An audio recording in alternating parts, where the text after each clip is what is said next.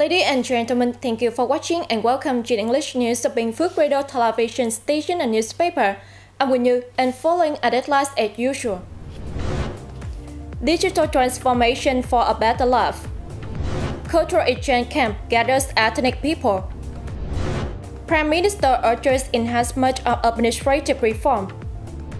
FDI inflow is expected to hit $40 billion. At the online meeting of the government's Administrative Reform Steering Committee, which located on July 15, the chairwoman of the Bình Phước People's Committee, Hình, reported on the province's outstanding achievements in administrative reform, digital transformation, and the provision of online public services. She made several recommendations to the Prime Minister and relevant ministries and sectors. Bình Phước has always identified digital transformation as a means to solve societal issues and improve the quality of life for citizens, Chairwoman emphasized. With the concerted and decisive efforts of the entire political system and the adoption of appropriate methods, the province's digital transformation, especially its online public services, has achieved remarkable results, she noted. Specifically, the province has basically completed targets in digital government, digital economy, and digital society. As of June 14th, citizen identification cards have been issued to over 49% of the eligible population. Electronic identification activation has been completed for 25% of those needing, and over 23% of the older population had digital signatures. The province has also effectively deployed digital platforms to support policy communication. The Bình Phước Information System won the Vietnam Digital Transformation Award in 2023 in the category of Outstanding Digital Transformation State Agency. Bình Phước recommended that ministries and sectors support the province in completing the integration and sharing of specialized data to ensure data consistency. The Ministry of Information and Communications and Telecommunications Corporations were urged to prioritize the early deployment of 5G in the province. 3,000 Buddhists aged 18 to 40 from 20 ethnic minorities in 13 cities and provinces across the Central Highlands, Central and Southeastern regions are participating in the cultural exchange camp and retreat at Phật Quốc Vạn Thành Pagoda in Bình Long Town, Bình Phước Province. In the spirit of unity, Buddhism, ethnicity, socialism, the event concludes activities focused on sharing experiences and professional skills, getting study and practice models, and enhancing organization, management, and connection among Buddhists in various cities and provinces. It also features activities such as exhibitions of photos and tools used by ethnic Buddhists from different localities, incense offerings at the Ta Thiết historical site, traffic safety dissemination, and culture and artistic exchanges among ethnic groups. Along with national target programs such as building new style rural areas, developing socio-economic regions for ethnic and marginalized areas, and sustainable poverty reduction, policy credit funds from the program to reduce 1,000 poor ethnic households have significantly transformed the lives of households in Bình Phước Province. During the 2019-2023 phase of the program to reduce 1,000 poor ethnic households, the Bình Phước branch of the Social Policy Bank has enabled over 3,100 poor ethnic minority households to access credit funds, with a total outstanding lending of nearly 148 billion Vietnam dong. On average, each household received a loan of 47.2 million Vietnam dong to develop the economy. These policy credit funds have facilitated production and business development for ethnic people in the province, helping them change their mindset and sustainably escape poverty. Many households have learned to manage their finances and reduce their dependence on state policies. Particularly in localities like Budang and Buzambab, policy credit funds have also helped curb shark loans, premature casual sales, and land mortgages among ethnic people.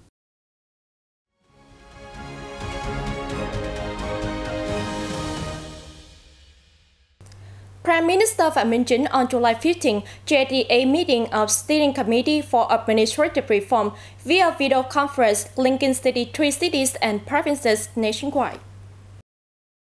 According to the committee, in the first half of this year, Up to 2,870 documents were issued to serve administrative reform and 168 business conditions, along with 247 administrative procedures either reduced or simplified.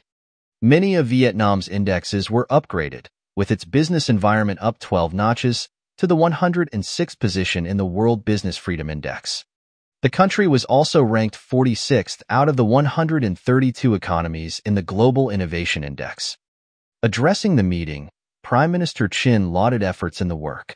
He also pointed to limitations, such as the inflexible management, pending documents, and lax disciplines, as well as causes behind them. For tasks and solutions in the time ahead, the government leader requested handling of bottlenecks related to institutions, mechanisms, and policies, and increasing dialogues to facilitate production and business, among others. The People's Committees of Hanoi, Ho Chi Minh City, and Binh Duong and Quang Ninh provinces were asked to pilot the one-level public administrative service center model, with its outcomes to be reviewed in 2025. A workshop themed Future Technologies for Net Zero 2050, UK and Vietnam was held recently in London, gathering academics, scientists, and researchers from the two countries.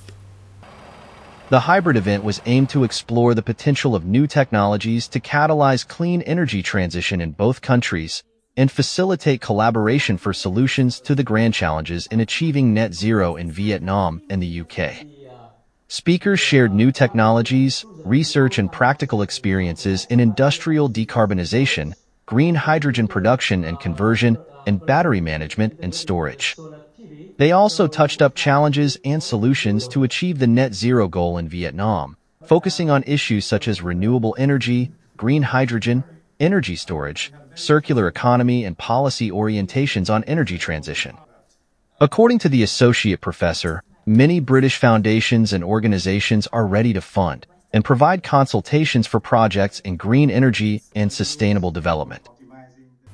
With positive results since in the first half of this year, foreign direct investment inflow in 2024 is hoped to hit $40 billion in the whole year, contributing to boosting the country's growth. Experts said FDI was an important factor pushing Vietnam's GDP growth rate in the first half of 2024 to 6.2%, laying the foundation for the Ministry of Planning and Investment to adjust the country's growth target for this year to 7%. According to the General Statistics Office, as of June 20th, Vietnam had drawn nearly $15.19 billion in FDI, up 13.1% over the same period last year.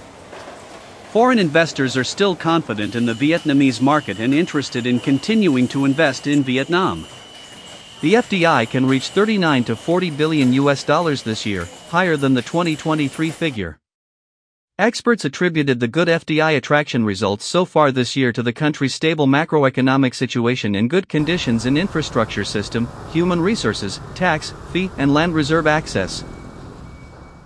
The Đồng Văn Karst Plateau Global Geopark and the Non Nước Cao Bằng Global Geopark in the north of Vietnam and the Đắk Nông Global Geopark in the Central Highlands region are the must-see destinations for domestic and foreign tourists.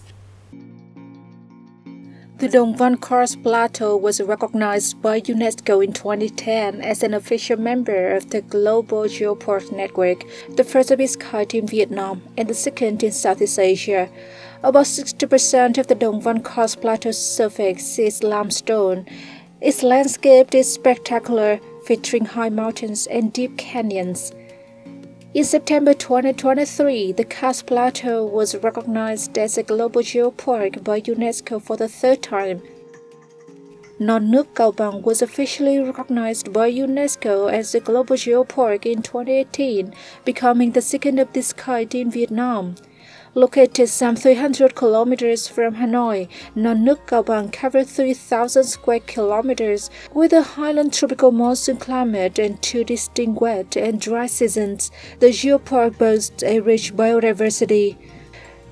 Meanwhile, Đắk Nông Geopark was recognized by UNESCO as a global geopark in 2020, becoming the third of its kind in Vietnam. Covering more than 4,700 square kilometers, Đắk Nông Geopark is home to the largest system of volcanic caves in Southeast Asia, with more than 50 caves and a total length of over 10,000 meters. That was 10 minutes of BPTV News. To watch the news again, you can download BPTV Go or visit our website and YouTube channel. Thank you for watching and see you next time.